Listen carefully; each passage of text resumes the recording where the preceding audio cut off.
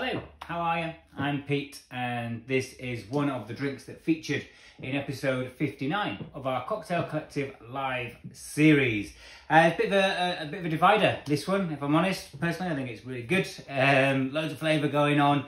But yeah, it was a bit of a Marmite, really. So yeah, if you do try it, if you do make it at home, let us know. Did you like it or didn't you? Let's have a see. But it's pretty simple. It is pretty simple, but again, the flavours that come out of this are just awesome. You're going to need a very cold coupette or martini glass or cocktail glass. This one's fresh out of the freezer, so I need to get a bit of a wriggle on. And I've already got ice in my shaker as well, so we are good to go. You joining in? Are we in? Okay, let's do it. Let's start then with 50 millilitres. 50 millilitres of our Black Tears dry spiced Cuban rum. The only spiced rum from Cuba. We're then going to go, this was the divider, with 20 millilitres of Jägermeister. Not for everyone, but when used correctly, 20 ml. So we've got coffee and chocolate and the sweet chili pepper in here. Got loads of herbs and roots and fruits in here. You can obviously use, it's just a bit of liqueur. If you want to switch it out for other things, whichever you prefer, then try it and let us know what you do. Pimento dram, things like that work really well. We're then going to use some falernum. This adds a really nice sweetener, but this particular falernum is really sort of fruity and herbaceous at the same time, but still being sweet. So yeah, it reminds me a little bit like Christmas cake by itself. We're then going to go with a couple of squirts of our aromatic bitters. So probably, there we go, just to again enhance the herbal liqueur from the Jaeger, the herbal notes from the Jaeger, and also the chocolate and the coffee from our rum. 25 ml of pineapple juice. We're going to shake this really hard, and then we're going to go, I've got a quarter of an orange. Just give that a good squeeze.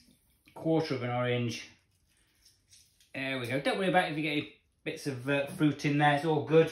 It will all be used at some point, and we'll strain it out anyway, so it's all fine. Okay, that's it. We are set to go. Again, we need to get a bit of a wriggle on because my glass is starting to defrost. Make sure that everything's on and sealed. 3, 2, 1, and shake. Good hard shake. We've got the pineapple juice in there, don't forget. And also, because we've used proper fresh orange, it will also whip up really nicely. So to put some effort in, we're looking for good dilution. And are you ready? We're going to call it in 3, 2, 1. There we go. Look at that. Brilliant chill on there. We know that that is going to be super, super cold.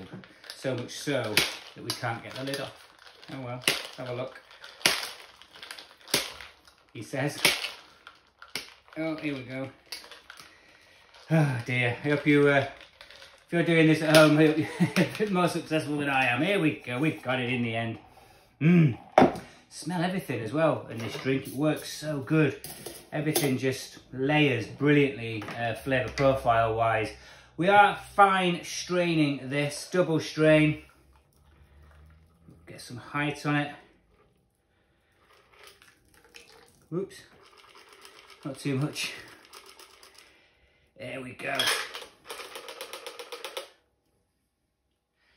And then, because we've put some effort in, because we've got the pineapple juice and because we've got the fresh orange juice as well, you get a really nice frothy foam on the top, gives it a really nice velvet, luxurious sort of feel to it.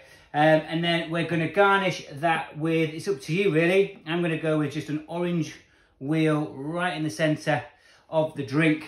You can use lime, lemon, whatever fruit you prefer, but because I've used orange, I'm going to accompany that with an orange slice as well. Oh, perfect for a day like this when the sun is shining, and I hope it is where you are. So yeah, thank you very much. This has been one of the drinks featured on episode 59 of our Cocktail Collective Live. Have a look around. There's loads of other videos showcasing lots of drinks that we made. So yeah, thanks very much. See you again soon. Bye.